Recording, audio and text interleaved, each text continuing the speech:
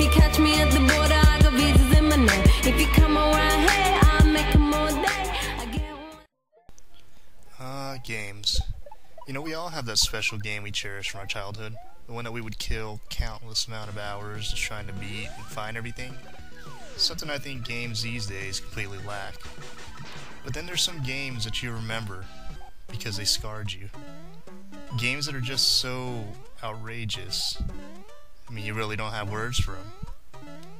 And you know what? Those are the games that really leave an impact on you in the end of the day. Those are the games that are too weird to explain.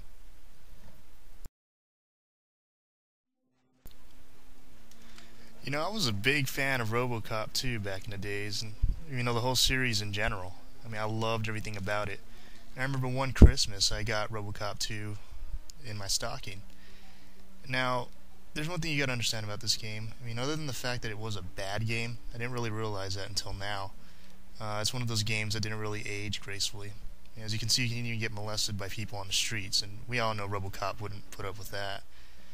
But besides the fact that you can just jump over everybody and just kind of beat the game like that, there's just one part of this game that just really scarred me as a child. You know, think about this. It's midnight, you have a little light shut off, and you're happy with your brand new game, and you're thinking, you know what, I'm gonna beat this thing. Then you come to find out that this game has the most scariest game over screen in the history of video games. And you know what, let me go ahead and show you how that looks right now. And let me show you the reason why I didn't sleep for a couple of days after I saw this as a child.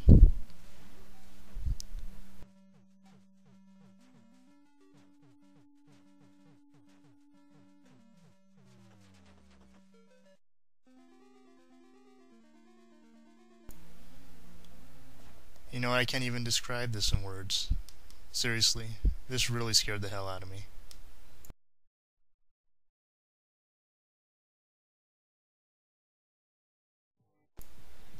Wayne's World.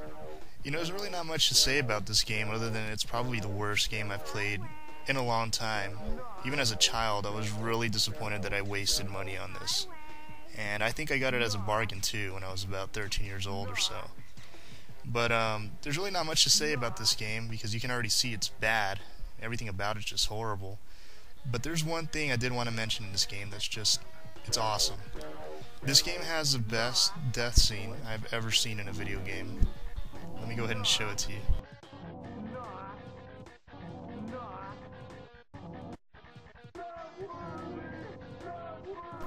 And like I said, pure awesomeness. Alright, to attempt to describe Pit Fighter is a task so thankless, I can only describe it in a few words. It's a game where you fight in a raunchy, bad porn film. I'll go ahead and let you hear and see what's going on, and you can go ahead and decide that for yourself.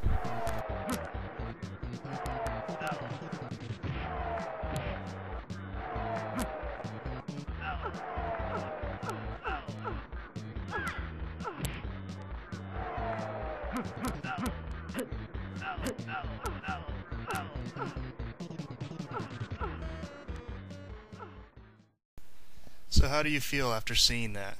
Kind of feel a little dirty, huh? Well, it only gets worse from here. Like you can see, I mean, even the first boss is some dude in what looks to be like a gimp mask. And you know you're playing a horrible game when one of your attacks consists of hip thrusting and what looks like molesting you on the floor. Seriously, I didn't know what to think as a child when I got this game. All I knew is that it was wrong and I should stop playing it immediately.